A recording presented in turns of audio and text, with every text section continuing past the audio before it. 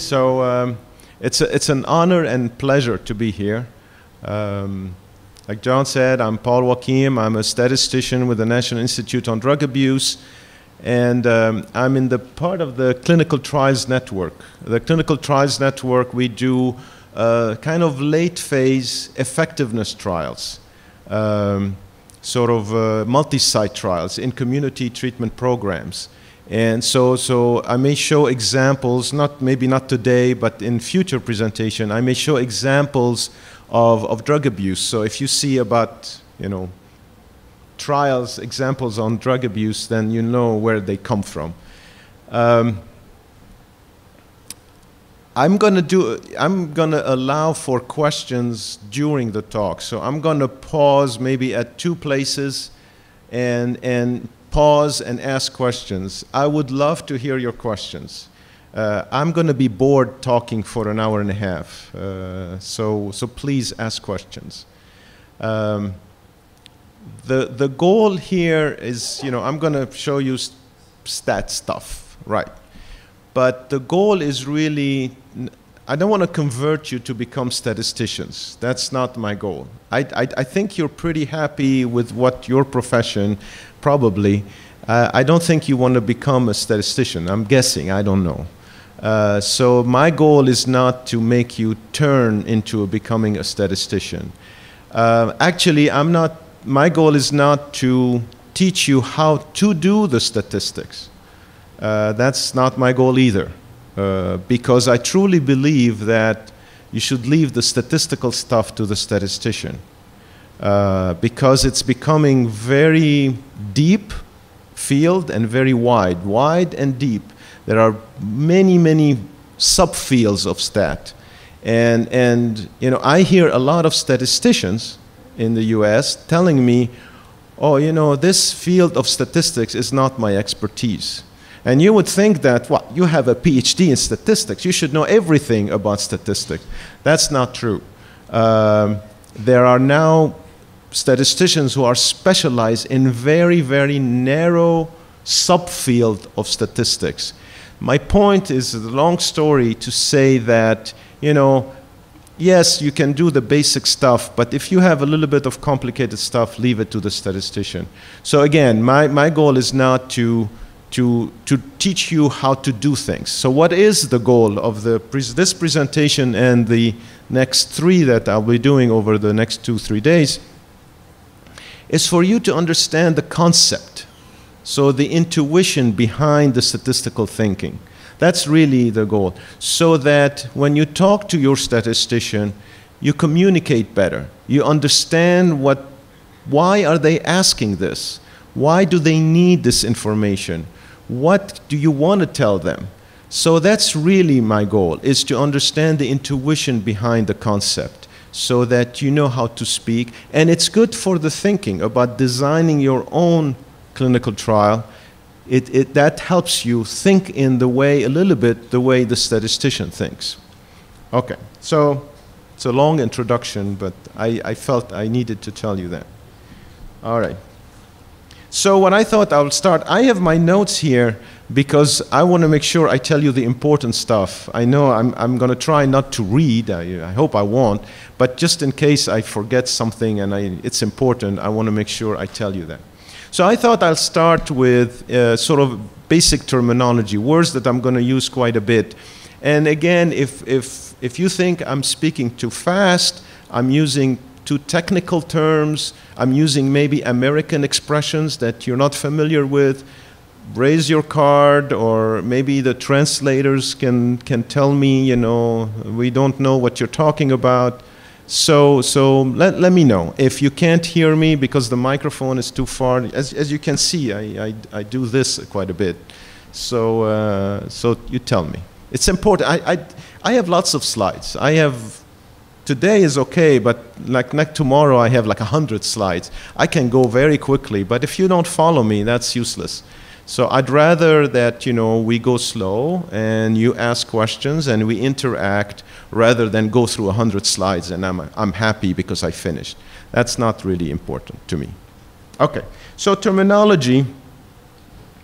I thought I'll start with patient versus participant. And actually, this is a little bit what Christine alluded to yesterday.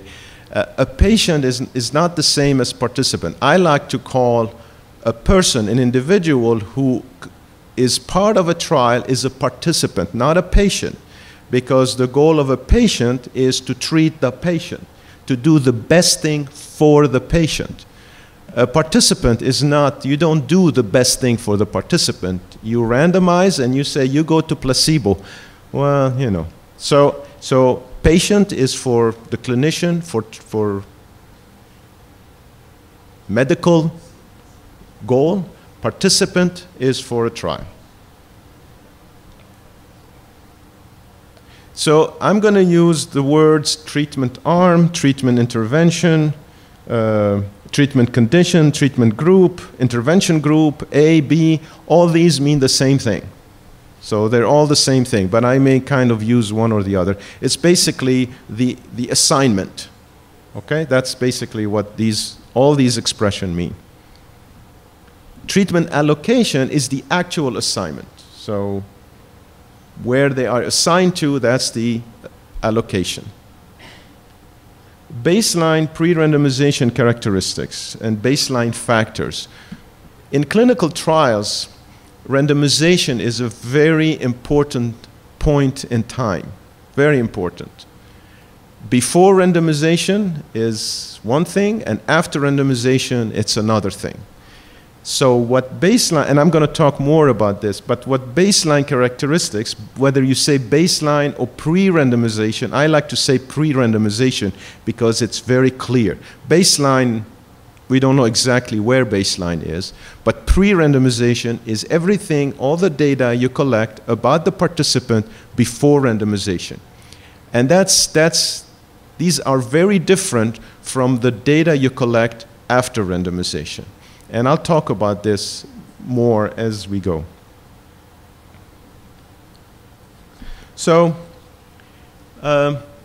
again, just as an introduction, I thought I would start by talking about some biases. And there is a selection bias. So selection bias is basically saying, well, you know, if I let the investigator, you know, a participant comes in and, you know, the investigator looks at the participant and says, okay, you look, yeah, I'm going to send you to placebo. Another one comes in, no, you look sick, you better go to the other arm. That's very subjective, which means, you know, the person is not, every human being is not completely objective. They are consciously or subconsciously sort of making decision in their heads. So that's a selection bias. In other words, you know, we don't know exactly, we look at the person and decide, you don't want to do that in a clinical trial. So that's a selection bias. And the remedy, the solution to fix this is randomization. And that's what we're going to talk about today. Then there is investigator bias. Thank you. Investigator bias is basically now the investigator or the nurse or the practitioner or whoever is involved with the participant knows what intervention the participant is in, and basically is kind of biased. You know, if they know, you know, you're in a control group, they may say, "Oh, this is really not working." You know, and I can see from these answers it's not working. So it's like reinforcing yourself. You know, you think it shouldn't work, and you make it so it doesn't work. Or if they go into intervention, oh yeah, the intervention must be really good, and so there is a bias. That's the point. There is a, you know, the mind kind of tilts a little bit towards what it desires to, and the remedy, the solution, is by masking. We talked about this. Laura Lee talked about it. Blinding. So you want to blind the investigator to the intervention. And then you have the participant who may be biased. If they know what they got, they may be biased. They say, well, of course it's not working because I was assigned to placebo. Of course it's not working, and I still feel sick. But if you sign in the intervention, oh, I think this is good stuff. So yeah, I feel good. Well, that's bias. And the remedy for that is, again, masking, blinding the participant to the assignment that they got. Gold standard for evaluating new interventions. Okay, gold standard means the best thing you can possibly do that is still practical. So gold standard. Well, it's the randomized controlled trial. That's the gold standard. Doesn't mean it's the only thing you can do, and Jerry talked about yesterday about epidemiological studies, observational studies, but the gold standard is randomized clinical trials, controlled trials. And if possible, if you can add to that double blinding, that's even a bonus. That's even better. So that was my little introduction. So this is a long outline, but I'm going to go pretty fast over the first few, and I'm going to focus on how to randomize. I'm going to spend more time on how to randomize. But the before that is going to go pretty fast. Am I doing okay? Am I in good speed? Okay, thank you. All right, so what is random? So each possible assignment is known. The chance of being assigned to a particular group is known. The probability is known. You don't know the assignment, but you have decided beforehand the chance of being in a certain group. So that's number one. Which treatment condition is assigned is a result of chance. It's not, we could say, deterministic. No, it's not deterministic. It's a result of chance. So you know that we have half chance, but then you flip the coin and you assign the person to one arm. So it's a result of chance. And that's very important. Which treatment condition will be assigned is unpredictable. You don't want to, again, because of biases, potential biases, you don't want to be able to predict the assignment. You want the investigator to, you don't want it to say, oh, this person is coming for inclusion-exclusion criteria, but I do know the next assignment is control. But this person looks sick, so therefore I'm going to exclude this person for the trial. You don't want to be able to predict the next assignment. That's basically the point. So I'm going to give you, just for fun, an example, and I'm going to make the point I'm trying to make at the end of this example. But I call it the mind versus the coin. And here's the story. The story is you have one person is tossing a coin, and I put tossing in quotes. They're not really tossing a coin, they're tossing the coin in their head. Okay? So you think of, oh yeah, first toss, and 100 times. Okay? And you record the zeros and the ones, the heads and the tails. Okay, so you do it 100 in your head. And then you have another person who's actually doing it. Okay, actually has a coin, flips it 100 times, and records. All right? So the mind toss, the one in the head, does it in the head, writes zeros and ones. And the other one, the coin toss, actually flips and writes every time. Okay. So if you were, I mean, this is not, of course, it's not real data and all that, but it's been done in classes by teachers and all that. But if you were to put the distributions of zeros and ones for the mind toss, you will get something like this. Okay, not exact. Of course, the zeros and the ones are not going to be exactly equal. I mean, you did it 100 times, you can't, figure out 50 and 50 exactly, but it's going to be rather equal. And if you look at the person actually tossing the coin, you will also see. You'll see something roughly the same, not exact, probably not exact, 50-50, but similar. Now here's the interesting part. Now suppose we were to look at sequences of 3.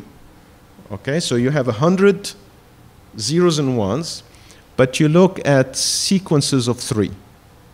Okay? So how many possible? There are 8 ways, 8 possibilities. Statisticians love to count possibilities and all that. So there are 8 ways of doing this.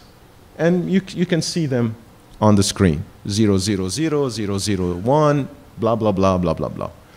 So if you were to put the distribution of those sequences from the person who's actually doing the tossing, this is, again, it's rough. I mean, this is pretty much what you would see. And because all the sequences are equally likely.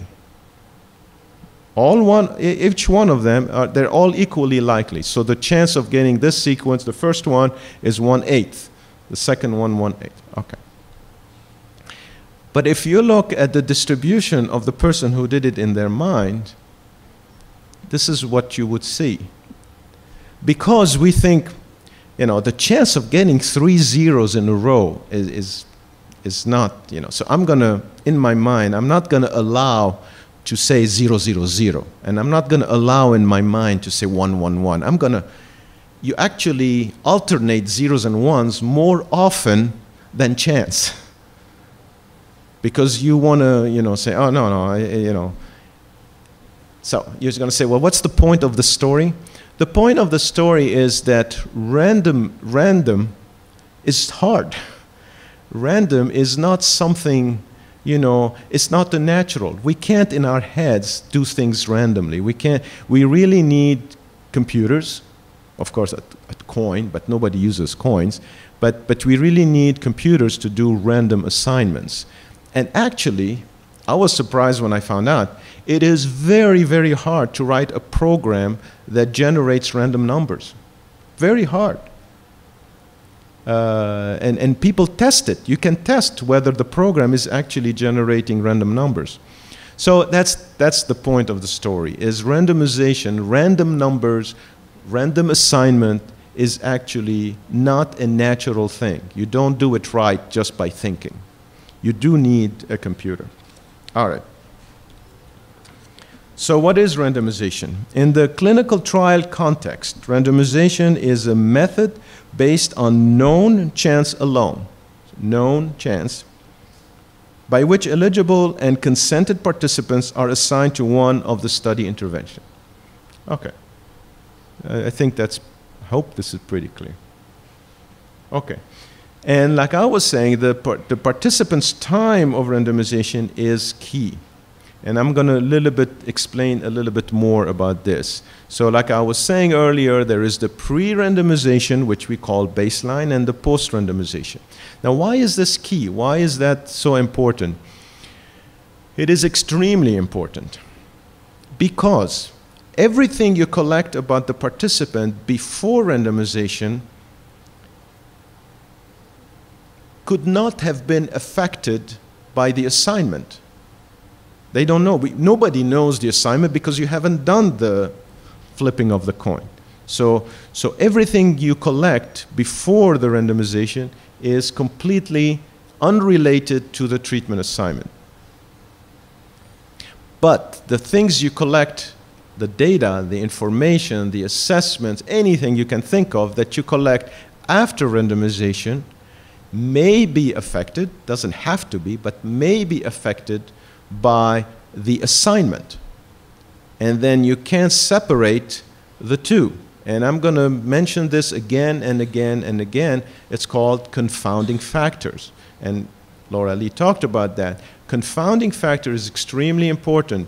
What does it really mean? And I'm going to show you an example, is you can't separate. For example, what is an example of a baseline information that you collect? Well, gender, age, demographics, severity of disease is still, I mean, even though it's clinical, it's not demographics, is also a pre-randomization baseline that you could collect. So anything you want to collect, blood pressure before randomization, how many times have they used drugs in the past 30 days before randomization? All of these things are fine. You collect them and you can control for them in the model. But after you collect, after you randomize, it's a completely different story. And the thing, you know, that is very hard for investigator to, I don't want to say understand because that makes like investigators don't understand. That's not what I mean. But it's very hard to grasp is they say treatment adherence. You know what treatment adherence is? You actually are taking the treatment. So it could be a pill, so whether it doesn't matter if it's placebo or a medication or two different medications that you're comparing, you want them to actually take the treatment, right? Because that's what you want to test. Or if it is a psychosocial therapy, doesn't have to be, you know, a medication. If it's a psychosocial therapy, you want to make sure they attend all the sessions that they are supposed to attend. That's the treatment. So you do want them to take the treatment. But that's the perfect world, which we are not in the perfect world, which means especially for drug abusers, you know, they don't come to every session. They miss a lot of sessions. So, but then I get the investigators say, well, you know, if you don't take the pill, it's not going to help you.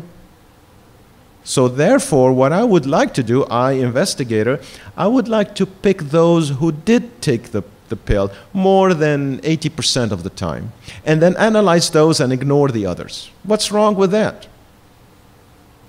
Because, you know, if they didn't take the pills, how can I test whether the pill did them any good? Well, they didn't take it. So it's, the investigator is thinking, well, you know, it doesn't help, and I wouldn't know. But there is a huge problem with that. Huge. Because what? Of confounding. What if they didn't take the pill because it made them sick? So the fact that they didn't take the pill and the actual treatment are confounded. They are together, and you cannot separate them. You cannot, you know, the effect of the side effect of the pill from the effectiveness of the treatment, you cannot separate them. So that's what confounding is all about. So that's why the randomization is a key point. Okay, so this is something, I don't know, I mean, you know, please don't be offended, but I don't know how much you've seen these things. I just wanted to show you this notation that you may have seen, I don't know. You know, like when you see 1-to-1, it's a 2-arm with equal chance of being assigned to each arm. 1-to-1-to-1, that tells you that you have 3 arms and equal chance, 1/3, 1/3, 1/3. Is this, do I need to explain further, or is this pretty, okay. And 1-to-2, it means you have 2 interventions, but it is 1/3 chance to go to the first one and 2/3 chance to go to, so these are odds. I don't know if you like to think in terms of odds, but there are odds. 1/3 goes to first treatment, 2/3 go to the second treatment, 2 interventions. And 1-to-1-to-2, you've got 3 intervention, 1/4, 1/4, 1/2. I just put this slide just to show you some notation that you may see or you have seen. It keeps the treatment allocation free from selection bias. We talked about selection bias. You don't want somebody deciding who to randomize or where to randomize, where to put the participant. You don't want that.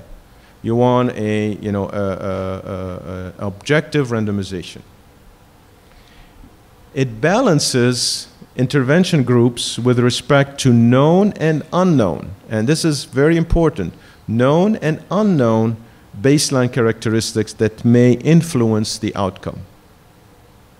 This is key. You know, there are also other things that you don't know that could influence the outcome. You don't know them, but with randomization, it balances those even though you don't know them. Okay? And it allows to attribute differences in outcomes to differences in the efficacy of the treatments under study. Randomization allows you to go from what I see is a difference between the 2 arms to actually be able to say, therefore, it's the treatment that was the cause. Because, well, you say, why? Something you cannot do in observational study, because you haven't randomized. There could be unknown things that are going on and you wouldn't know. But with randomization, you say, I've balanced everything because of this objective randomization, except the only difference between these 2 groups are the treatment assignment. So therefore, if I see an outcome that is different between the 2 treatment groups, therefore I can say it's because of the treatment. And this is one of the rare, I don't know, I want to say the only time, but I'm not sure about that. It's one of the rare times you can make that implication. You can go from association to causality. So why randomize? You know, we talked about randomized controlled trials versus epidemiologic versus observational studies. Again, same story, the causation and confounding factors. It takes care of all the possible confounding factors. There's always a chance of imbalance, and we'll talk about this when we talk about reports. You show, we call it table 1, with all the baseline characteristics to see if by chance there was imbalances, but that's a different story. But you've basically, especially if the sample size is large, when the sample size is large, it's even more likely that things are pretty much balanced. When the sample size is small, there is a chance, by chance, not by randomization, that there is imbalance. Yeah, please. Large. What's large? The question is what's large? 107 is large, 106 is small. You know, I don't think there is one statistician who's going to answer the question of how large is large, how small is small, what's a good sample size. I haven't heard a statistician. Of course, you're going to hear it's a little bit of a cop-out. Cop-out means, you know, you don't want to, you're trying to avoid the question. It depends. Okay, all right. It depends. Thank you. Now I know. But I can give you a sense. I mean, it really depends on how many factors, complicate, what's the outcome, what's the variability, blah, blah, blah, blah, blah, blah, blah. But in general, to me, in my own mind, and you talk to two statisticians, they're going to give you two different points of view, two different opinions. But in general, to me, you know, and it depends on how many arms. If the total sample size is 100, but you've got 15 arms, that's different from if you have 2. But to me, if you have 50 per arm, so if you have a 2 arms, so total sample size 100, that's a good number. But in early phase, I don't know, Laura Lee.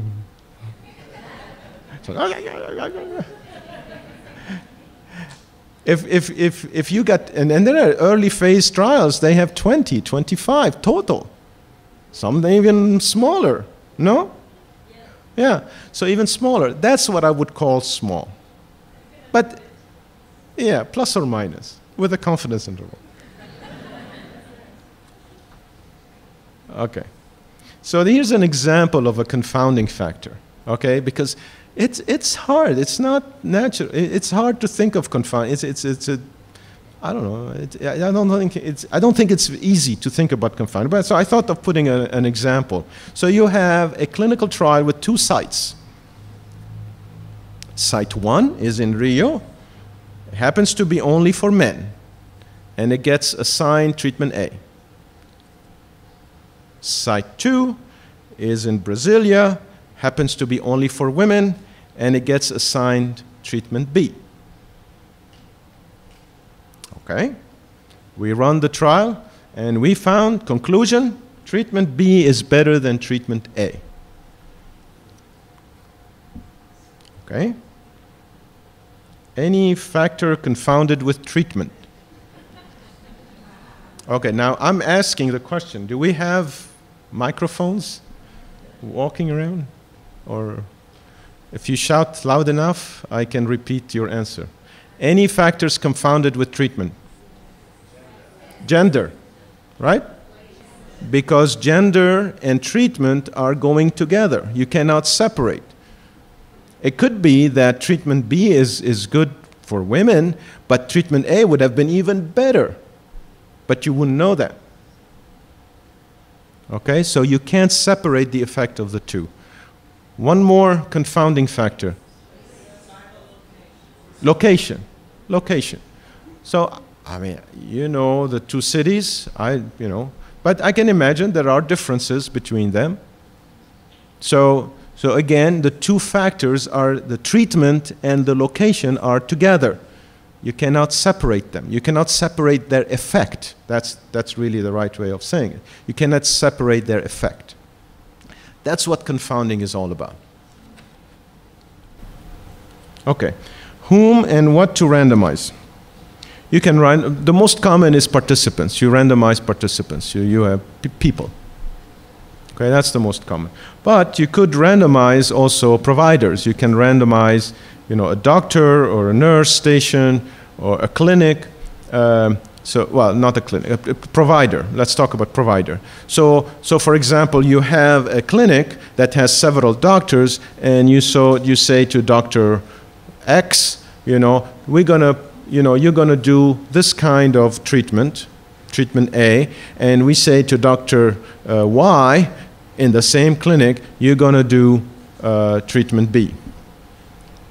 That's you randomize, and it's randomized. It's by chance. You're assigning the provider a treatment. So that's one way. And then you can randomize a locality. So a hospital, a school, a community, you can randomize that too. So these are the different, but again, the most common is the participant. And I'm thinking we're going to talk more about this. So how to randomize? And this is really the heart of the presentation, is how to do it. So I think it's a good time to pause, and because the how to randomize, I'm going to spend a little bit more time on that. Maybe if you have any questions, any comments, any suggestions, anything you'd like, please. Do you prefer to use different providers for different treatments? Because this is a confounding factor. To randomize different providers from different treatments. Yes. Well, you can do actually both, and we're going to talk about the contamination. There are pros and cons. If you are in the same clinic and you randomize the provider within the same clinic, and we're going to talk about this, there is a chance of what we call contamination, meaning doctors talk to each other or participants talk to each other from different doctors. So we call this contamination. Contamination means like one treatment is kind of getting into the other treatment, and then you don't have two separate treatments. So in a way, if you are concerned with contamination, for example, I would say with a medication and a pill, well, I don't know, I can't think of a contamination. But if it is psychosocial therapy, then yeah, you could have contamination. So if that's an issue and you're concerned about that, then you may randomize. But if you randomize all the providers in one clinic and all the providers in another clinic, then you are really randomizing the clinic. Am I answering your question? I'm not sure. I have a question. I was surprised to see in your definition of randomization, eligible and consented participants. Yeah. And it raised two questions in my mind. Uh-oh. One is, it seems, although there may be a default for consent, there might be cases of research where randomization is included and for which consent creates a selection bias. A randomization that is actually done where consent, say that again? Where requiring consent might create a selection bias. Oh, absolutely. So I guess the question... Absolutely. So well, even if they volunteer to come, even if they come and I say, okay, let's see if I'm eligible, even before that, right, there is a selection bias. Right. Even the clinical sites we use, you think we randomly select the sites we do our trials? Of course not. We actually select the best one in the country. Well, if you select the best one in the country, obviously it's not a representative sample. Right. So there are all kinds of selection biases up to randomization, no question about it. But I guess I just want to make the point that I think it's possible that there are some types of research that include randomization where consent would not be required. Oh, you have to talk to Jerry. You're the expert in this. While consent is not required, this is kind of a little bit. Is that what you're saying? Do randomization when sometimes without the consent? Yeah, that's beyond. You're the expert. I know.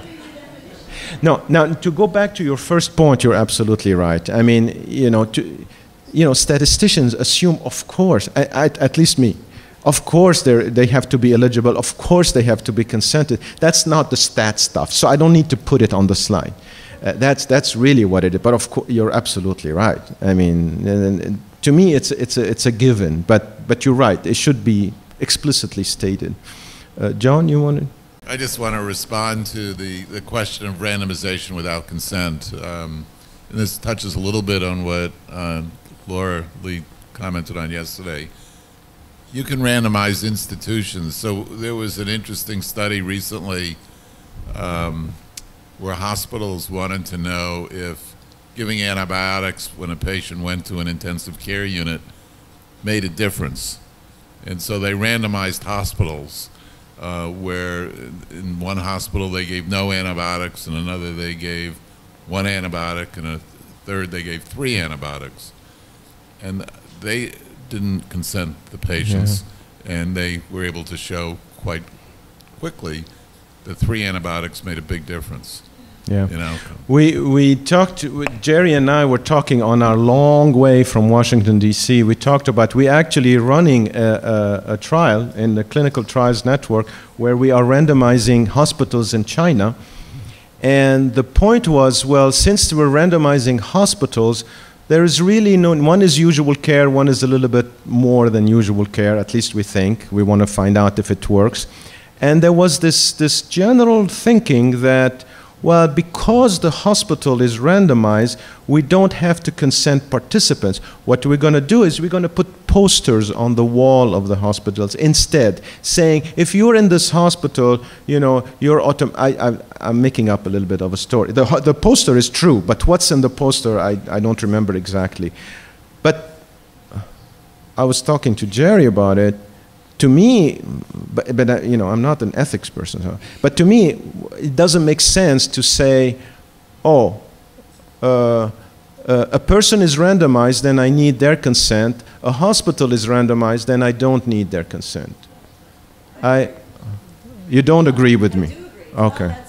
Yeah, I'm sure it's not that simple. Yeah, Laura Lee? So while I agree with everybody's points, when I see the definition, what I would think about, and maybe this is what you were thinking about, is the times I see investigators not even determine eligibility, or they plan to consent and they have not yet consented. Right. But the first thing they do is randomize somebody, and it turns out that person is not eligible for their study.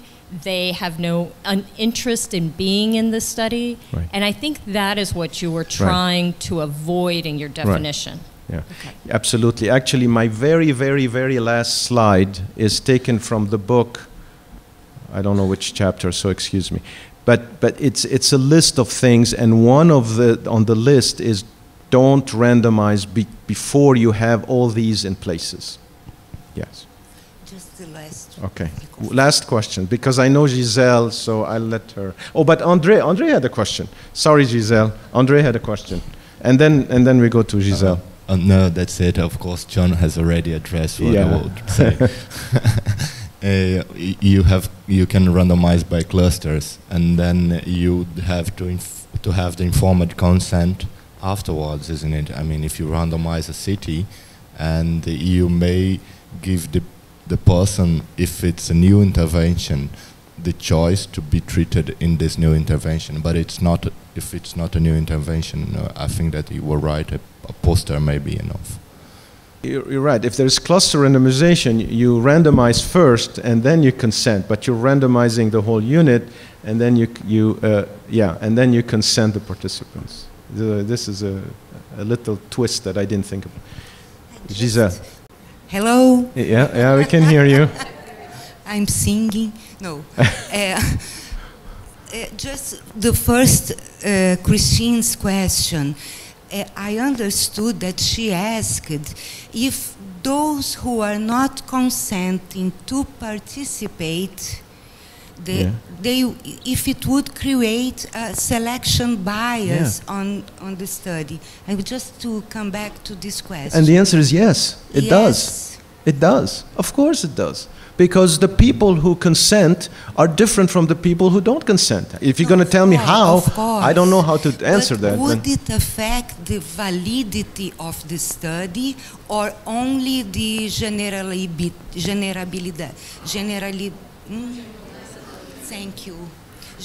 Okay. So is it a validity thing or is it a generalizability thing? I think it's valid as long as you state in your results that this is the procedure on how we got to this point. Yeah. How can we do a randomized clinical trial without, well, okay, I'm getting into, but you know my point. My point is to, you know, what's a better way? There is no better way. You've got to select clinics, you've got to select people, you've got to ask them to consent. So is this selection bias? Yes. What are the biases? No idea. But yeah, there is a selection bias. So, okay. All right, how to randomize. I'm going to start with how not to randomize. So, you say birth date. That's pretty random. Actually, it's not. So, don't use birth date. Don't use the last digit of the medical record number. Don't use odd, even room numbers. And you would say, well, why not? What's wrong with these things? You don't know. You don't know if there is a pattern. I mean, maybe in the hospital they put all the rich patients in the even rooms because they have windows, and they put the poor patients in the odd numbers which don't have windows. I don't know. This is silly, but you don't know. You don't know if there is a pattern, and that's really the point. You don't know if there is a pattern behind these things that then will create a bias. And then you would have a confounding. Room number versus treatment are confounded. I mean, it sounds silly, but you know, you create problems, basically. So don't use things like that. Okay, so that's really the heart of this presentation. I don't know how I'm doing with time. Okay, so we're going to talk about 5 methods. And, you know, let me know if I'm going too fast. So simple randomization. Well, okay, so we're going to talk about simple randomization, permuted, block randomization, stratified randomization, cluster randomization, and adaptive randomization. Okay, hopefully it's going to be okay. So simple randomization. Each participant is randomly assigned to a treatment with a known probability. We already talked about known chance, regardless of the treatment assignment of other participants. Okay, so every participant who comes in, you're starting from scratch. You're starting from 0. Okay, as if you didn't know anything of what happened before. That's called simple randomization. So, what is an example? Again, I always give this example of tossing coins. Statisticians love to toss coins, but nobody does it in clinical trials. But just for the concept, you know, you toss a coin. If it's heads, if it's a 0, you send the person to a new intervention. If it is 1, tail, you send the person to the participant to the placebo control. That's simple. And then you start, the next participant comes in, and then you flip the coin again. You don't care what happened before, just, you know, you keep doing it with all the, very simple. How to implement randomization? Again, low tech. You toss a coin, nobody does it. So how exactly do people do it? We use computer programs, and for simple randomization and other randomizations, there are even free online ways to randomize. So you put your data, how many arms, how many sample size, or you put the information that the program needs, and it would give you the assignments. So there are things like that. And okay, so that's simple randomization. So what are the pros and what are the cons? The pros, it's very easy to understand. You can explain to just about anybody what is simple randomization, and it's simple to implement. Very simple stuff. But that's the pros, but there are cons. There could be, by chance, significant deviations from equal assignment. So what do I mean by that? So for example, we have a clinical trial with a sample size of 20, and we have a 1-to-1. 2 interventions equal assignment. So you do a simple randomization, and by chance, because remember, it doesn't look at what happened to all the others. Every person, every participant is a flip of a coin. So by chance, you could go 14 are assigned to treatment A and 6 are assigned to treatment B, by chance. You're going to say, wow, I mean, how likely is this to happen? I'm going to tell you how likely it is to happen. The chance of getting a deviation from 50-50 that is as severe, and I'll explain this in a minute, or more severe than this one is actually 12%. So it's 1 in every trial. Now, what do I mean by as severe and more severe? That sounds complicated. Well, all it says is there is an imbalance, right? 14 and 6. The chance of getting such an imbalance, or even a bigger imbalance, is 1 in 8. So it could happen. Now, I kind of fooled you because I'm using I didn't fool you. I'm kind of using something that makes my point. I'm using a low sample size. Okay? When you have 100, the chance that things, it's going to get closer and closer to 50-50. But if you're doing an early phase trial, it could happen. And that's the con of disadvantage. I mean, we say pros and cons. Disadvantage of simple randomization. Another disadvantage is that you could have imbalances in important baseline characteristics that could happen. So what do I mean by that? So we talked about imbalances in assignment. Now we're going to talk about imbalances in baseline characteristics. So for example, we still have the 20 trial, 1-to-1, and we do simple randomization. And guess what? We get 10-10. 10 in treatment A, 10 in treatment B. We're very happy. But when we look a little bit closer, we see that we have 8 males in the new intervention and 2 females, and we have 1 male and 9 females in the placebo, by chance. Okay? So that's an imbalance in baseline characteristics. We have a perfect balance in terms of assignment, but we have an imbalance, and there is a solution for that, and I'm going to talk about the solution for that. But I couldn't calculate what is the chance of getting something like this. I didn't know how to calculate, so I'm not going to tell you. So permuted block randomization. So that's the second. Of course, there are a zillion methods to randomize. I'm going to show you sort of at a high level the big ones.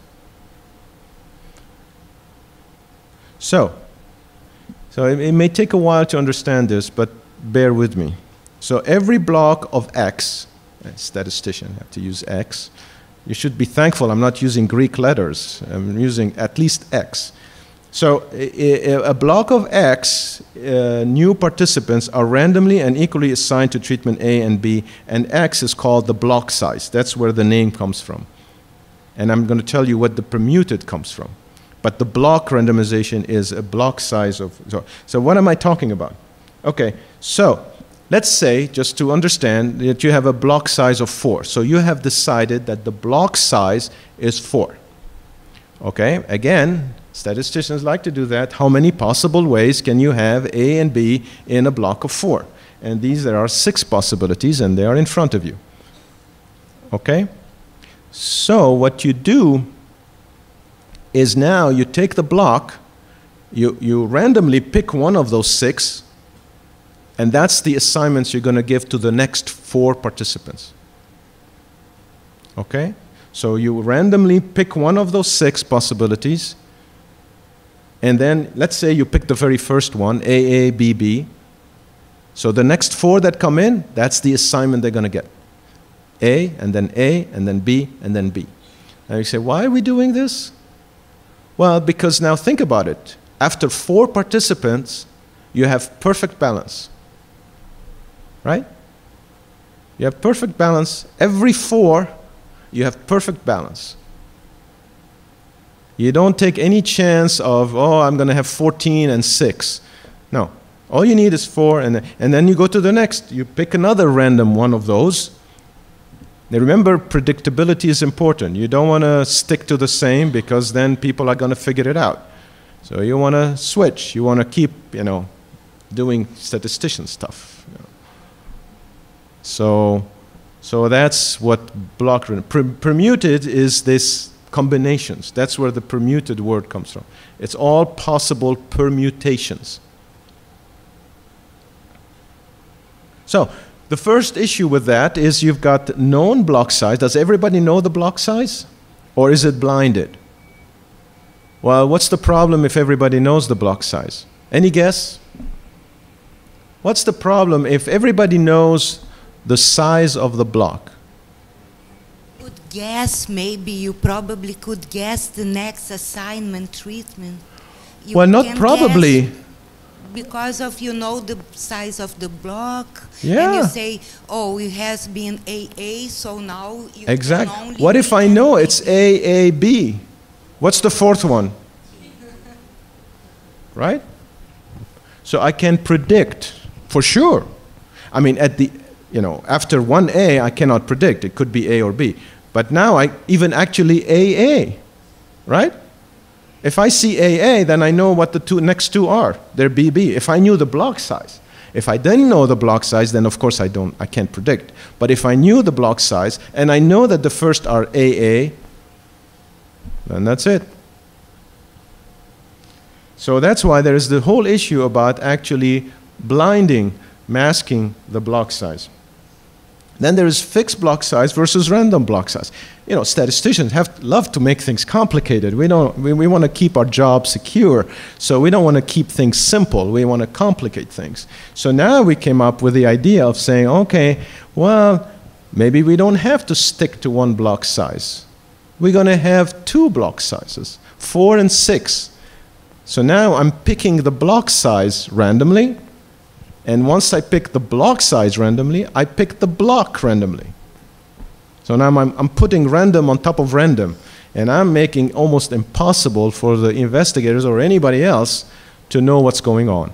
And that's really the goal. The goal is that as an investigator, you say, you know what, I'm not going to even try to predict because it is so unlikely that I'll be able to predict. I'm not going to even bother about it. And that's actually the goal.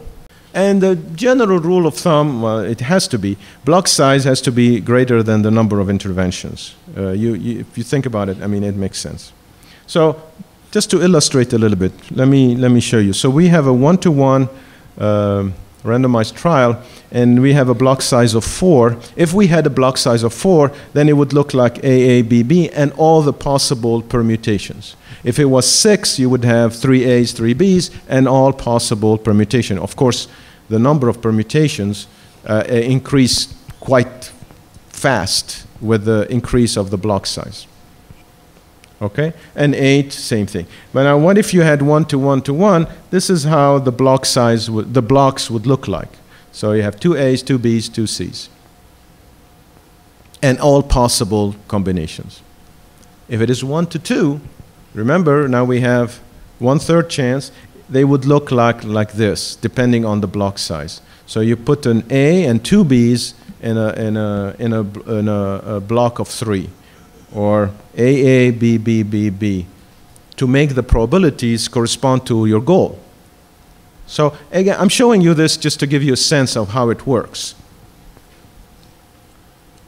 And if you have 3 arms with these probabilities, then they would look like this, which if you think about it, makes sense. I hope. Yeah? Okay. Okay.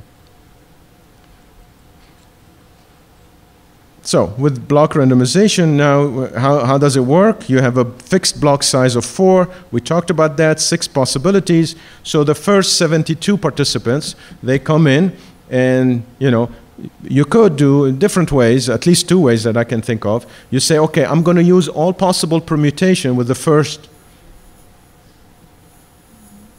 18. Right? So this is what I'm going to use. So I start randomly. I mean, I put AABB, but it's the whatever block that is randomly picked, and then all other possibilities after that. Remember, every letter is a person, but you're doing it in blocks. So I just picked 72 participants. That this is an example. Of course, it's just an example of how it would look like.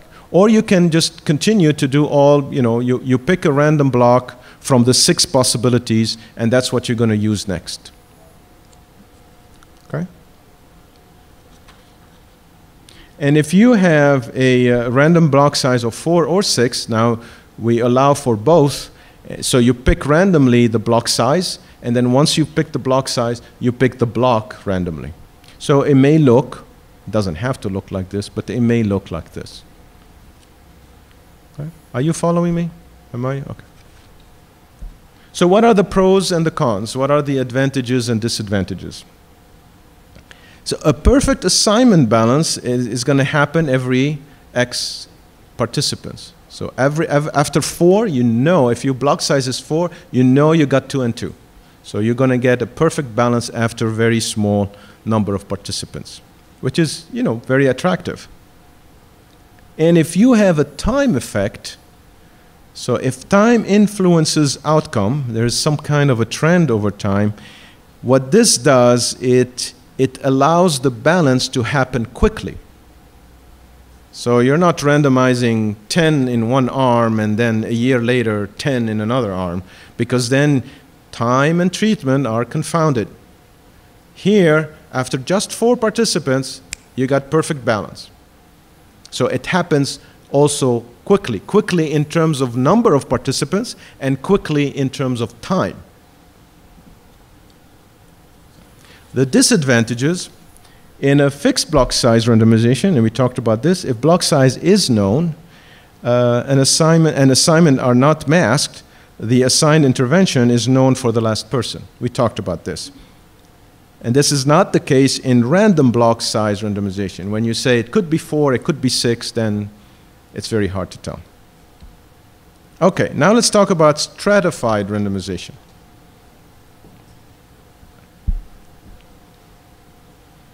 Stratification variable, or called stratification factor. It's an important baseline characteristic that may influence, okay, we don't know, but it may influence or predict a participant outcome. We think that gender may have an effect on the treatment. So we say, in fancy words, there may be a treatment by gender interaction. May. So we want to make sure, just to be safe, that we're going to stratify, and I'm going to show you examples, we're going to stratify by gender. What does it mean? It means that we're going to make sure that the males are balanced in the 2 interventions and the females are balanced in the 2 interventions, so that there is no gender treatment confounding factor. It's like the example. If all the women went to one treatment and all the men went to another treatment, we have a confounding effect. We cannot separate the 2 effects. So that's stratification. A strata are the different levels of the stratification variable. So we would say gender has 2 levels, 2 strata. So what do people stratify by? Well, it could be anything really, but typically, site, gender, age, demographic, anything demographic, socioeconomic status, severity of disease, if you have a condition. I mean, in drug abuse, we say, okay, you have a drug problem, but we want to separate, we want to stratify by also you have a comorbid alcoholic problem. So we want to put we want to make sure there is a balance between those who have both drug and alcohol problem are balanced on the 2 treatments, and those who don't have both, they only have a drug alone, are balanced in the 2 treatments. Because there could be something that if you also have an alcohol problem, other than an illicit drug, you may be different, and we don't want them all to be in one arm, because then we won't be able to separate them. Yeah, I know what you're saying. Let me repeat the question. Is it better to do it up front as a stratification, or can you do it afterwards in the analysis you control for? I would say you do it before. You do it before. And then you also put it in the analysis, and I'm going to mention that in a minute. Usually, not usually, this is my own thinking. I don't know if other statisticians think differently, but I'm thinking if there is a stratification variable, gender, if I think gender may influence the outcome, I'm going to use stratification randomization because I want to balance, blah, blah, blah, blah, blah, blah. Fine. But if it is an important variable that may influence outcome, why would I not put it in also in the model? You're going to say, but if it's balanced, you don't have to worry about it. Well, but at the very least, if it is a predictor of outcome, not of interest, but it is a predictor of outcome, you're going to reduce the variance of the error term. Now, okay, we're getting complicated here. Well, basically what it means is now if you reduce the variance of the error term, you basically increase power.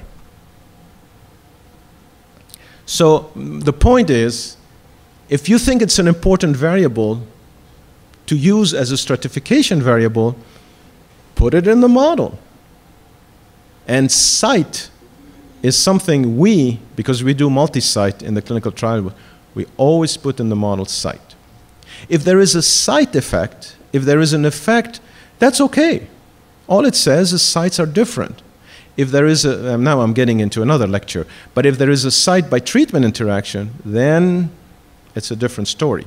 But if, here let's take gender, it's easier. Gender. If there is a gender effect, women do less, whatever we're talking about, than men. That's a gender effect. But the question of interest is not whether, it's like the site. It's okay, fine. The women do less or more of whatever we're measuring, the primary outcome, than men. But the question is the treatment effect, the difference between the two arms, the same for both genders? That's really what's of interest. If they're not, the gender effect by itself is not a big deal. But if the difference is different between the genders, now you have something more interesting to look into. That's another lecture, so I don't want to get too much into that. So what does it mean to stratify? So how does it really work? Actually, it's very simple. It's you do the randomization within each stratum. That's it.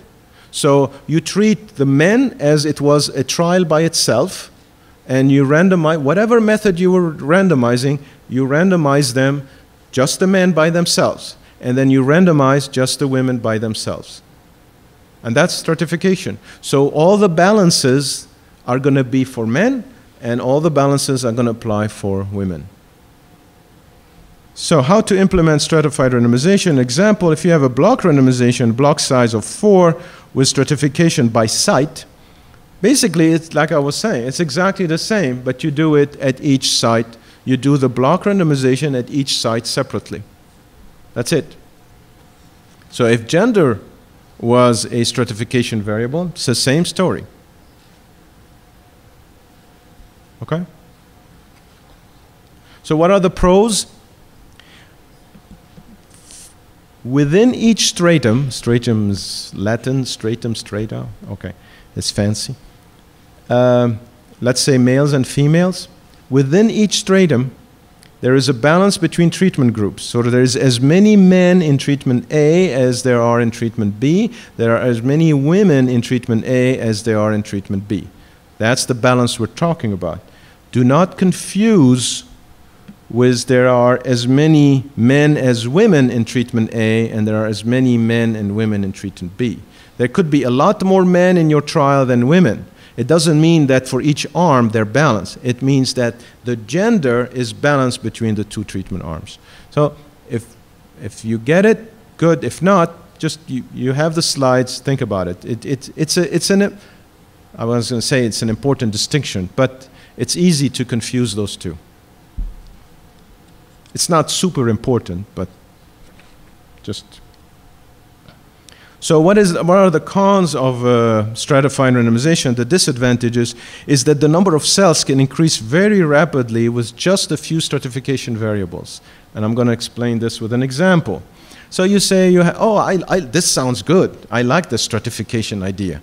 Okay, I'm going to use site, gender, age, and severity of disease. This is good stuff. The problem is, and I'm not using that many levels. I mean, you can see we have 3 sites, 2 gender levels, 3 age groups. We're not having 10 age groups, and two severity, not even low, medium, high, just low and high.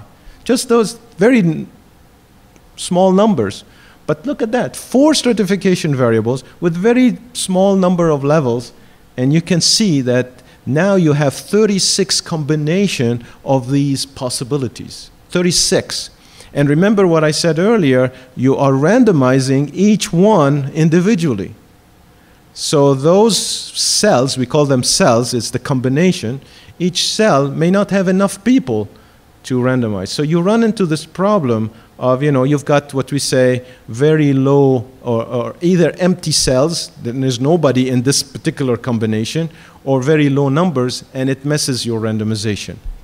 So what's the bottom line? The bottom line is you want to keep the number of stratification variables and the levels of stratification within a variable low. Okay, cluster randomization. This is taken from a book by Donner and Clark. By the way, I have lots of references in the slides at the bottom of each slide, and all the references are at the end of the slides. So you have the long reference. So the authors say, a cluster randomization trial is one in which intact social units, the whole thing, or clusters of individuals, rather than individuals themselves, are randomized to different intervention groups. We talked about this, so this is not the first time. And we said, you could have a household, a neighborhood, a classroom, school, a work site, physician. All these are possible clusters. Now here where it comes a little bit tricky, because the outcome measure is usually at the participant level. It doesn't have to be, but it's usually at the participant. Now you are randomizing clusters and you're analyzing participants, and statisticians get a little bit nervous. So, but there are ways to handle those, but just be aware that you are randomizing clusters, but you're analyzing participants. Now, it doesn't have to be. Like, for example, you're interested in a program for a school. I know this is medical, but you're interested in a program for a school, so you assign you randomize schools and to 3 programs, and you say, okay, we randomize you, you're doing program A, program B, program C. But you're only interested really in the school performance. You're not interested, in each student performance. You're interested in the school performance. So in this case, the outcome is measured at the school level, and then you're fine. Everything is fine. The randomization is done at the school, the outcome is done at the school, and it's just like if the school was a person. No difference. But the sample size has to be just like if you had individuals too, so it can become pretty big. Okay. So why cluster randomization instead of regular individual randomization? Why would we want to do that? Well, sometimes individual randomization may be impractical or impossible. So you can't randomize students in a school to different programs. So they're in the same class, they're in the same school, you're not going to randomize each student. You just can't do it. Cluster randomization avoids contamination, and we talked about that. Contamination is when you have within the same unit both treatments and they talk to each other, either the provider or the students or the drug abusers. One is assigned to this program, the other one is assigned. How is it going? Oh yeah, you know what? They give me this tip.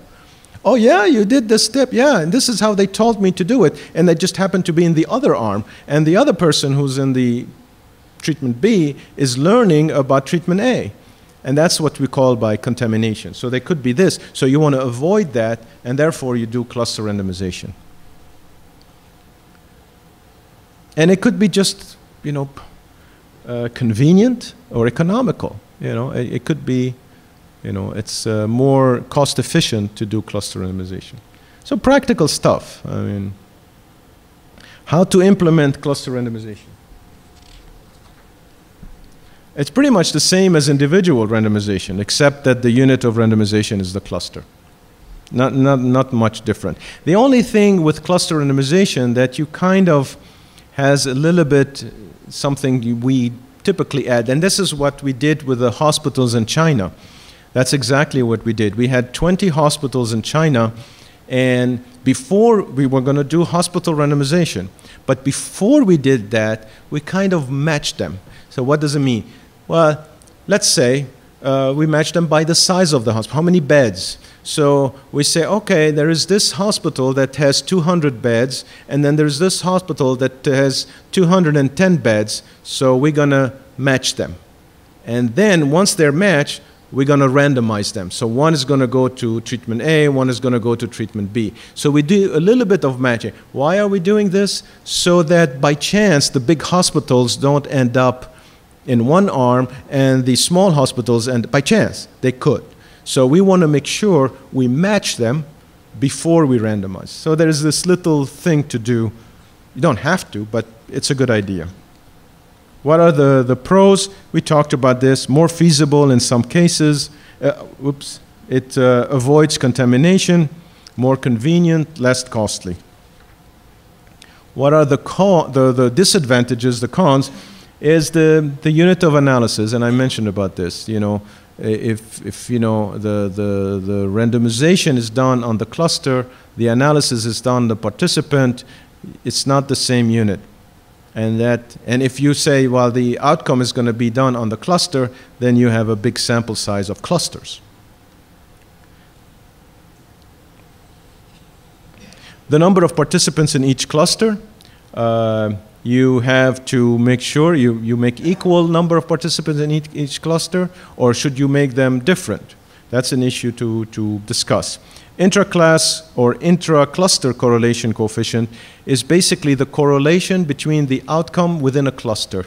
I don't want to go too much into that, but that's basically what it is. I'll talk a little bit more about that in the sample size presentation. But this is something you need to have an idea about before you calculate sample size. So this is, all of this that I've talked is called, well, it's called, one way of calling it is fixed allocation algorithm. What does that mean? It means that you have decided up front that this is exactly how you're going to do randomization. I'm going to do stratified block randomization with 2 block size of 4 by 6, and throughout the trial, that's exactly the plan, and we're going to stick to that plan. And then there is what's called adaptive method or dynamic allocation.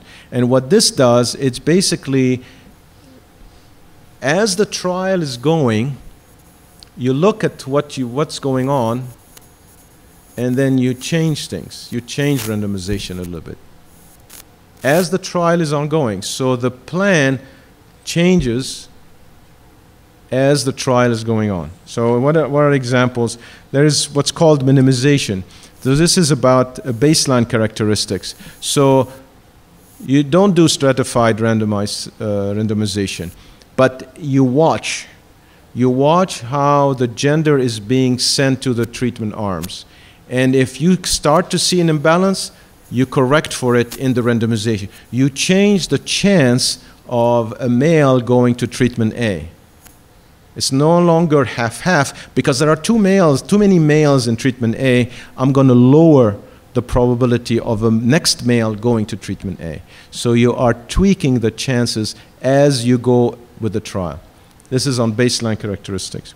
And you can also make changes on the response of the participants. So as the trial is going on, you watch the responses, and you may actually maybe even drop an arm because the participants are not doing well. Or you may lower the probability of the arm. If you're doing a dose response, for example, an early phase trial, and you have placebo and let's say 5 doses, okay, you start by 1/5 to each, or 1/6 to each intervention. But as the trial is going on, you watch for the outcome. And the arm or the dose that's not doing well, it looks like it doesn't do well, you lower the probability of being assigned to that dose. And eventually, you may even drop the whole dose. So you are tweaking things as you go. But don't confuse, I mean, even the tweaking is a pre-specified plan. Okay, it's not being done, oh, you know, I'll see what happens and I'll decide. No, even the tweaking is pre-specified. So you have a plan on how you're going to tweak things. Tweak, you don't know what tweak is? You change a little bit? Yeah. So that's what, there is a plan. It's not, let's see how it goes. Adaptive randomization are difficult. They are complex. They need expertise and software. They're not simple. For minimization, baseline characteristics need to be quickly measured and enter into the database. Another thing is, you know, if you're going to be watching and tweaking, you better collect the data quickly to everything be ready for the next participants. So things have to happen fast with minimization, and it's the same with response adaptive. You have to collect the outcome fast so you can make the changes, right? So the pros is you may be more efficient than stratified randomization when sample size is small. When sample size is small, you may be more efficient. With responsive adaptive allocation, you maximize the number of participants on the better treatment. So there is a little bit of a maybe an ethical tweak to it, ethical side of it.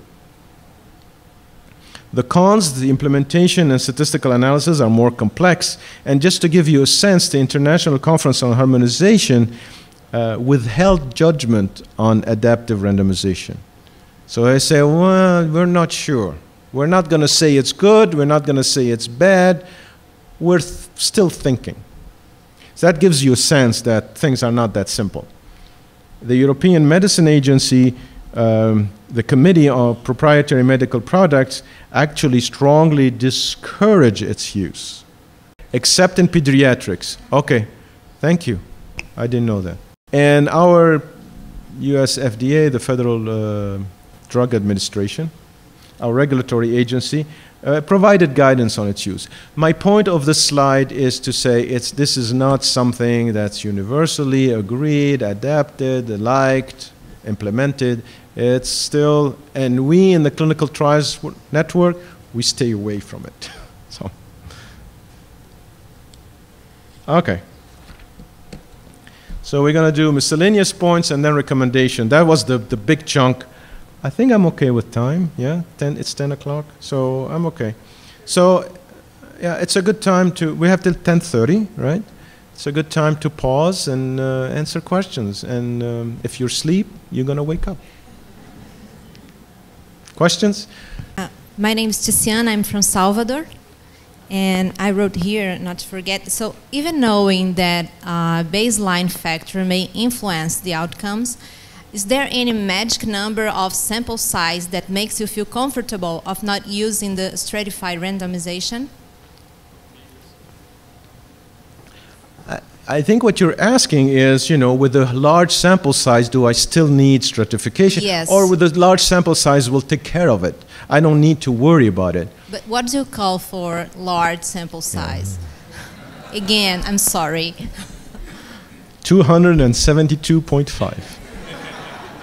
No, you're absolutely right. The larger the sample size, the less need for stratification. But the way I see it is, I don't know, maybe Laura Lee has a different, what's the call? What's the harm? What's the harm? I mean, of course, if you have too many, then you get into trouble, yes.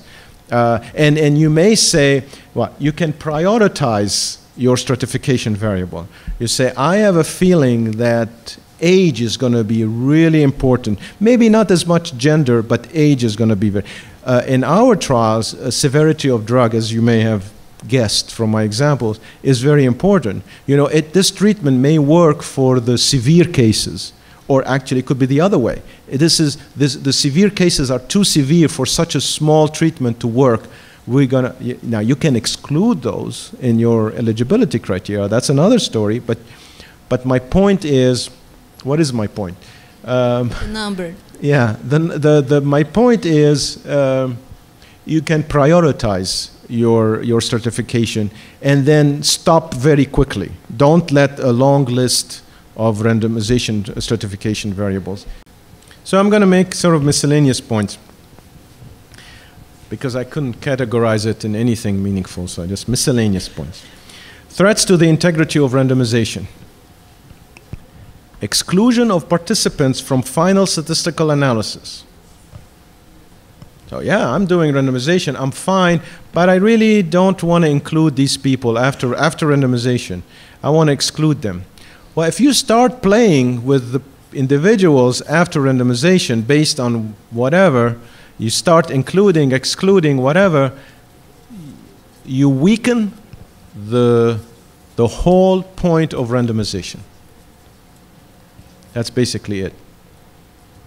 It's almost like I'm going to be good, I'm going to do randomization, but then I'm going to exclude participants, and that's going to basically say you might as well not do randomization.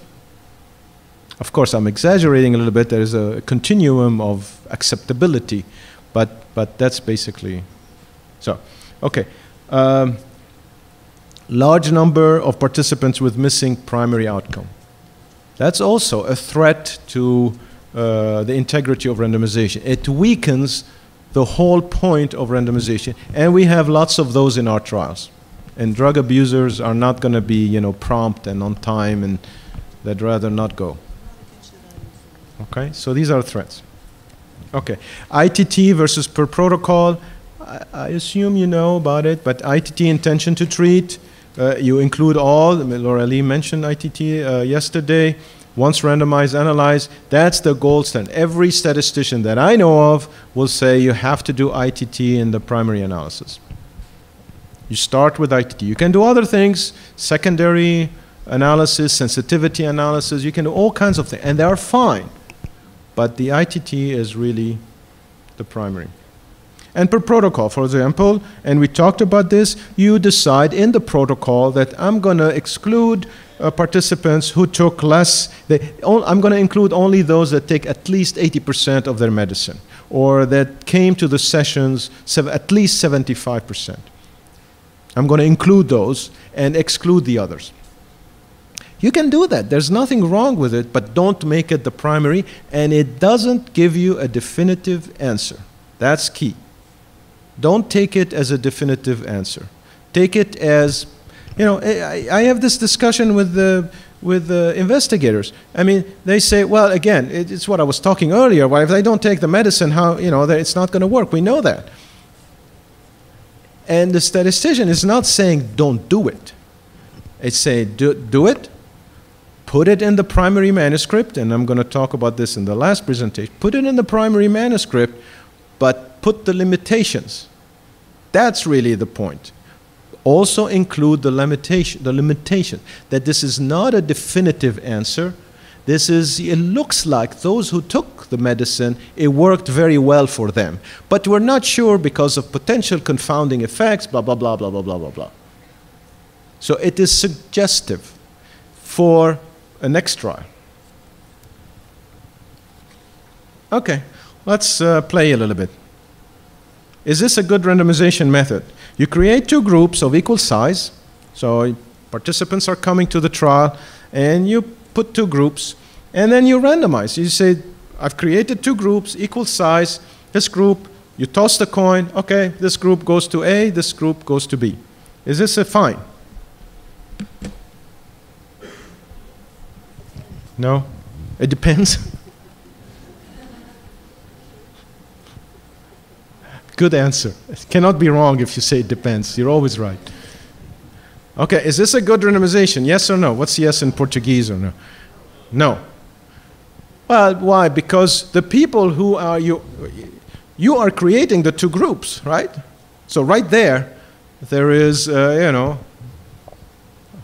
going to put all the men here and all the women here. I'm going to randomize. Yeah, well, yeah, you're randomizing, but you've created two groups, and we have no idea what went in your mind when you created those two groups. No good.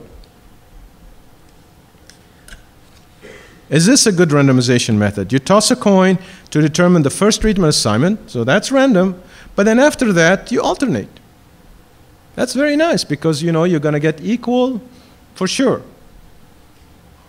Is this a good? No. Why not? Because what? Yes, you can predict. If you know anyone, doesn't have to be the first. At any point, if you know the assignment, then you know everything after that. Because you know they're alternating. Unless you don't know that they're alternating, but not a good idea. Is this a good randomization method? On Monday, Wednesday, and Fridays, you assign treatment A, and on Tuesday, Thursdays, and Saturdays, you assign treatment B. Why not? What's wrong with it? I mean, it's just any days of the week. Anybody want to give it a shot? Why? By the way, I told Giselle to participate in, so to make it lively. Thank you, Giselle. Well, it could be some determinants of the day of the week. It could. Absolutely. There could be determinants of people who comes to the hospital or clinic on those days. Absolutely. The people who come on Monday, who are free on Monday, may be very different from the people who are free on Saturday to come to the clinic. Drug addicts. Huh? Drug addicts. Yeah, that's right. The weekend is. On weekends, I don't that's know, right. maybe. That's right. For drug addiction, the weekend is different. I don't want to say what happens, but it's different. Weekends or paydays. What if, you know, you get paid on Fridays? You know, all kinds of things. Known and unknown. That's the key thing. Known and unknown. Randomization say, whether you know what's going on or you don't know what's going on, randomization will take care of it. Okay, question. What is the connection between randomization and predictability? So, okay, we talked about this. So, one of the main goals of randomization is to prevent the ability to predict the next participant's treatment assignment. That's really one of the goals. Not the goal, but one of the goals. That's the connection between the two. What's the connection between randomization and blinding? Okay, randomization protects from selection bias. We talked this very early on. Randomization protects from selection bias, and blinding protects from clinician assessment bias and participant response bias. So if you don't know the assignment, you protect that. That's really the difference between the two, between randomization and blinding. What's the connection between randomization and intention to treat? The answer is, without intention to treat, the benefits of randomization are significantly weakened. Again, we talked about that. And we're going fast through those because we talked about all these things. What is the connection between randomization in a clinical trial and random sampling for a survey? This is a little bit off topic, but I couldn't help it. What is the difference between randomization in a clinical trial and random sampling for a survey? One main goal of randomization in a clinical trial is to balance known and unknown baseline characteristics. We talked about that. For surveys, really the goal is of random sampling or random selection is to obtain a representative sample. So again, I don't want to elaborate too much on this, but just sort of to get the difference between the two. What is the connection between randomization and equipoise? Okay, our ethicist. Randomization, at least that's my view. I didn't run it by big shot people. I should have talked to you. But randomization is ethical as long as there is equipoise. Oh, okay, I'm sorry. Yeah. What is equipoise? That's the right? That's the question. Equipoise, I can't explain equipoise in front of Jerry and Christine. I feel like I'm going to give it a shot. You correct me. Basically, equipoise means that whether, let's say 2 arms, just for simplicity, we have assignment for 2 arms. You don't know. There is no clear evidence. You may have a hint, you may think, you may suspect, but you really don't know whether one is better than the other. You really don't. There's no evidence, there's no scientific evidence that one is better than the other. And that's, you have to have that before you do randomization. Even if there's a, well, now you get into what's a tiny evidence, what's small evidence, that's getting beyond. But the concept is you don't know for sure which one is better. What is the connection between randomization and statistical analysis? The data analysis, this is from a book from Friedman et al. The data analysis performed at the end of the study should reflect the randomization process actually performed. And I mentioned this earlier, that, you know, randomization and analysis have to match. That's basically what it says. Keep in mind, you can't say, I'm going to randomize this way, forget how I did it, and now it comes time for an analysis. I'm going to ignore how it was randomized, and I'm going to do it the thing I think is best to analyze. No, you have to keep in mind how it was randomized. And it's not done all the time. I mean, people do kind of separate them as they are completely independent. They're not. So for example, I talked about this, stratification variables should be included in the statistical model. That's my personal opinion. I think most statisticians would agree. Okay, recommendations. I think we're doing fine. This is going to go a little bit, I mean, it's not long. So for common randomization methods, use a computer program or online tools. This is practical stuff. I'm giving you, okay, so you say, well, you're giving us 15 ways of doing things. Well, what's the best way? Or of course it depends, of course. But typically, you know, permuted block randomization with small random block size, that's one. And for multi-site clinical trials, use site as a stratification variable. Do not use too many stratification variables. We talked about that. And unless necessary, avoid adaptive randomization methods. That's my personal, I don't think it's like written somewhere in that form, but that's just. And you say, okay, this is for common randomization methods. What about for complex randomization method? I've got an advice for you. That's how it's just, that's it. This is my last slide, and this is what I mentioned earlier, and we're going to go through the point that was made. So this is also from the book, the textbook for this course. And this, the whole list is from the book. Make it possible to, implementation recommendation, make it possible to reproduce the string of treatment assignments. So in other words, don't make it so that if somebody came, not that maybe they will, maybe they won't, but if somebody came and says, I would like to reproduce the way they were assigned, you can do that. So the sequence of assignment is reproducible. So in SAS, I know SAS, I don't know how many. In SAS, you can put a seed for random generation, random number generation. You can put a seed, or you can say whatever the time of the day is, just pick a seed. The seed is what triggers the randomization. The problem is if you pick the seed and you program the seed, you can reproduce the randomization exactly the way it was done. So you can do it again and again and again. The seed is any number. I mean, you say 1, 2, 3, 4, 5, 6. That's okay. But the computer generates randomization based on what we call seed. My point is, the whole point is make it so that you can rerun the randomization program and get the assignment that you actually used in your clinical trial. It's just good practice. What for? If somebody comes and say, you know, a regulatory agency come and says, you know, this looks funny, or was it really done properly? You can say, here's the program, you take it, you rerun it, and you're going to see the exact assignment as what we did. That's basically it. It's just, it's not super duper important, but it is good practice. It's just good practice. And it's not hard to do. So if you have it in mind, if you know about it, you do it. Like I was saying, in SAS, it's very easy to do one or the other. Very easy. You can do one or you can do the other. So do it the right way.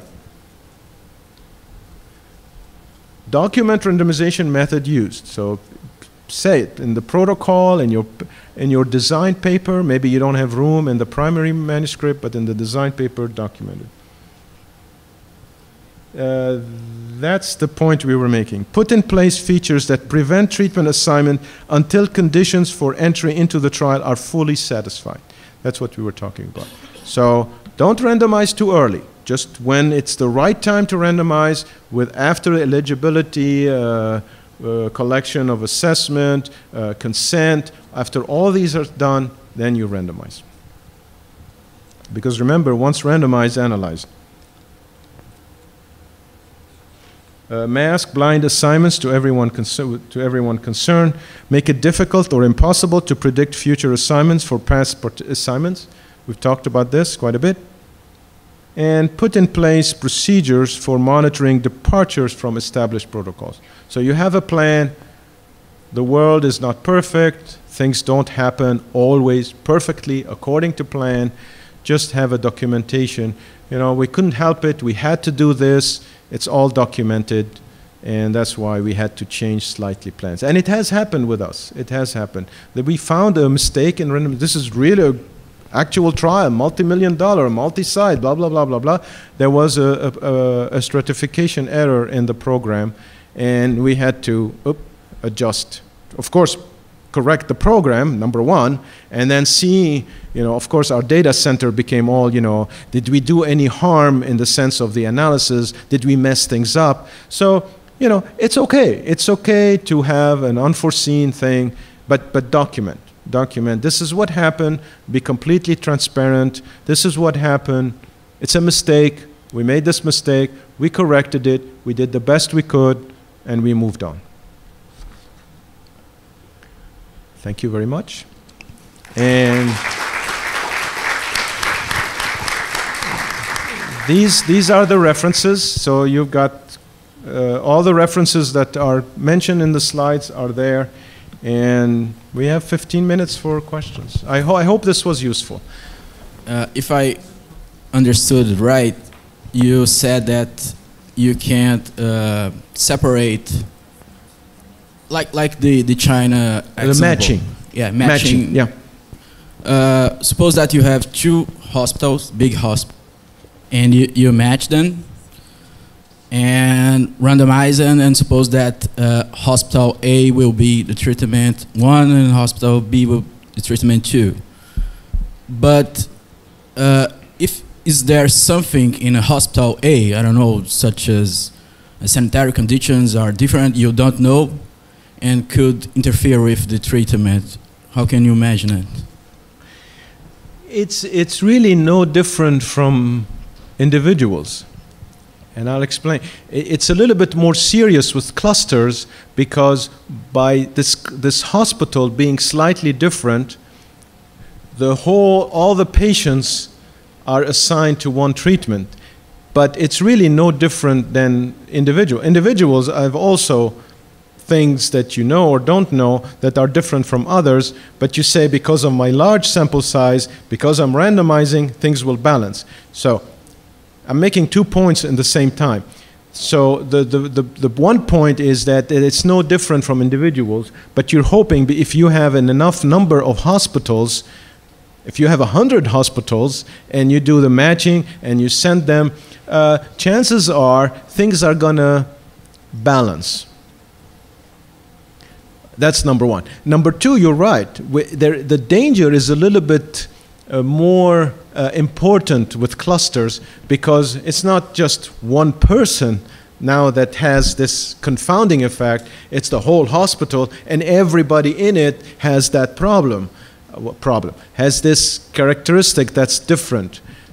So I guess it's you know it's better to randomized individuals, but if you can't, you just but the sample size, which you know, how many hospitals you're going to randomize is going to be key, just like people. Quando você fala na questão da randomização em blocos, uma das características que nós iremos perder, que infere qualidade para a nossa pesquisa, é a questão do allocation concealment. Não sei traduzir essa palavra. allocation. Mas assim, será que não seria, nós não poderíamos ser mais permissivos em usar a randomização por blocos em relação a algumas intervenções, por exemplo, cirurgia, onde o cegamento é impossível e a gente não tem tanta perda de qualidade. Em relação a tratamento clínico versus placebo, nós perderíamos essa questão, porque ao se alocar em blocos, a gente saberia para onde o participante iria ser alocado. Então, seria um viés de seleção. Okay, first I want to make sure I understand. What you're saying is, what is the advantage of block randomization if you're not going to have blinding? Blinding, yeah. The block there is this balance that we talked about, and that, you know, whether you have blinding or not, it assures balance. Okay, so, and it assures balance very quickly. So you have that one advantage. I don't know, I'm trying to think of, you know, what is it? It's a big advantage. That's what Laura is. It's a big advantage. So you haven't lost that. Now, of course, you know the assignment, but that's another issue than the blocks randomization. The knowing of the assignment, that's an issue, a big issue, but it's a separate issue. But you haven't lost the short... So you're trying to balance at baseline both the known and the unknown confounders. So Right. while it does not help you with issues that could come up because they know the treatment assignment, it does provide a lot of protection at that allocation of the treatment assignment. And so that is what it gains you. And as Paul said, that's a large amount of, you know, balancing the unknown confounders or even the known ones. When you look at kind of that table 1 in publications, any differences you see between arms, you now know that's due to chance. And it's that element that is due to chance that in fact is what provides the validity for a lot of the interpretation of the statistical hypotheses and the inference about them. O professor Paulo estava a falar sobre como fazer a randomização. Explicou os métodos dos computadores, não é? Mas eu sei que existem métodos de tabelas. Agora não sei se estão sendo usados agora ou se estão fora do uso. Não sei, isso eu quero ter uma explicação sobre isso. Can you tell me, and this is it's not a tricky question, can you tell me why are tables used instead of software? Because in my world, but it could be different, doesn't seem like it's a big deal to use software. But can you tell me an example of why, you know, computers are not available or whatever it is? Tell me why you would use a table and not a software. Bom, eu sei que há tabelas, mas como o professor não falou delas, então foi isso que exatamente. Yeah, no, I mean that's okay. That's a fair question. Yes, you're right. There are tables that would do randomization and they would do assignment, but they're not really. I don't know. I mean, in my world, again, I don't know. They're not used because also you look at the table. There is error. You're going to have to look at the table and you assign and you put in the envelope. And again, maybe there is a practical reason to use a table over software, and that's why I was asking the question. But you're right. You're absolutely right. There are tables that do that, but to me, it seems like you're asking for problems. You're asking for errors and all kinds of issues, and software does it so much faster. And you know, we have phone. You know, the way it happens. Just to give you a sense, in our trials, and it's not, you know, super duper in the U.S. It's pretty, you know, fairly common. I think is basically the participant comes in. And by phone, you know, You know, they enter information. So when gender, press 1, if you're male, press 2, and you know, you plug in the phone by phone, and then the phone gives the assignment and says package ABC or package 1, 2, 3, 5. And so my point of all this is that, especially if you have a complex randomization approach, the computers do it. Of course, there is programming and there is thinking and all that behind the programs, but once you have done all that, they just do it like that. So to me, I don't see why you would use a table. That's my point. And that's why I was asking, you know, maybe I don't know, maybe I'm missing something, you know, but you're right. There is such tools. Is that okay? So, about the adaptive design, yeah. How do you choose the right time point to interrupt your study and perform the first analysis? Okay, well, you're talking about different things. There is adaptive designs includes lots of things. And one of them is you decide on a time point and you do what we call an interim analysis and you look. And how you decide the point is an art, you know. There is a little bit of science, there is a little bit of art. I can tell you how we do it. But that's not what I was talking about. I was not talking about pausing the trial or freezing the data and then see how it's going and then making changes. I was talking about participant by participant. As they're coming in, you tweak things. That's the adaptive randomization. What you're talking about is an adaptive design and more specifically an interim analysis. And the way we do it, just to be brief, is we say, you know, what's important is that by the time, it takes time. You have to freeze the data. You know what freezing the data? Like deciding this is it. Analyze, run it by our data and safety monitoring board, decide what you're going to do, and then say, oh yeah, let's go or let's not go. In many of our trials, by the time you do all this, the enrollment is complete. So there are practical reasons and there are statistical reasons.